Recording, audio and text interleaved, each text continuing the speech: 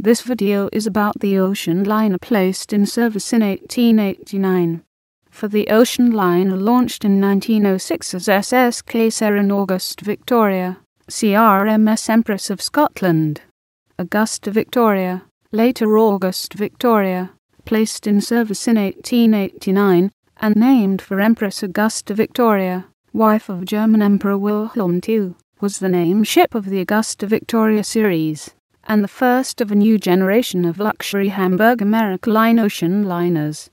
She was the first European liner with twin propellers, and when first placed in service, the fastest liner in the Atlantic trade. In 1897, the ship was rebuilt and lengthened, and in 1904 she was sold to the Imperial Russian Navy, which renamed her Kuban.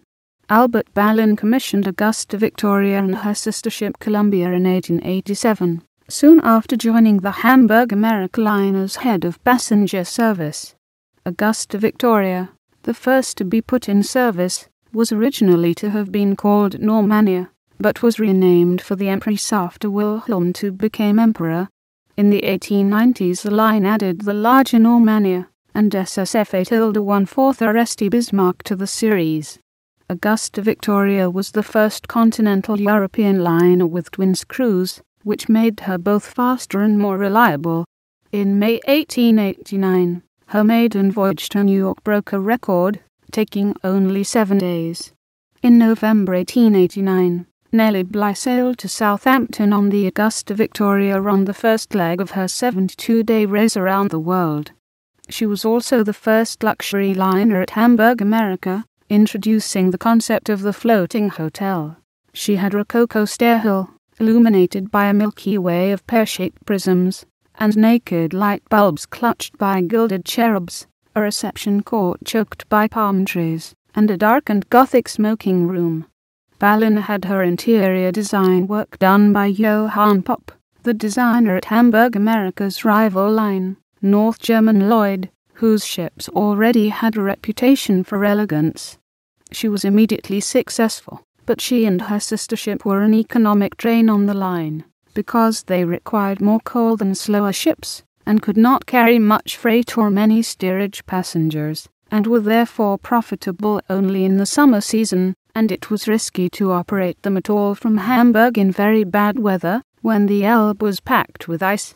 Off-season pleasure cruises were therefore started in 1891, and Augusta Victoria's cruise in the Mediterranean and the Near East from 22 January to 22 March 1891, with 241 passengers including the Ballins themselves, is often stated to have been the first ever cruise.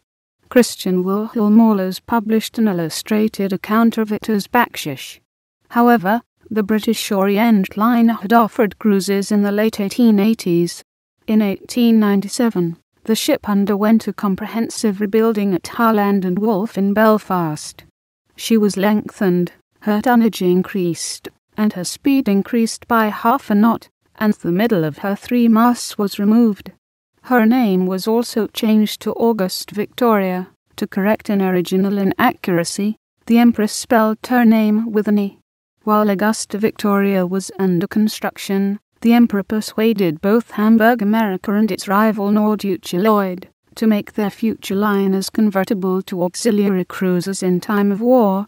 Like all German fast liners built from then until 1914, she therefore had reinforced decks which could support gun platforms. In 1904 she and the other 3 ships in the series were sold to the Russian Navy. She was renamed Kuban and became a cruiser, but was assigned to be a scout ship. She sailed in the Far East with Admiral Zinaida Ostastovensky's fleet in the Russo-Japanese War, but did not see action. She was broken up at Stettin in 1907,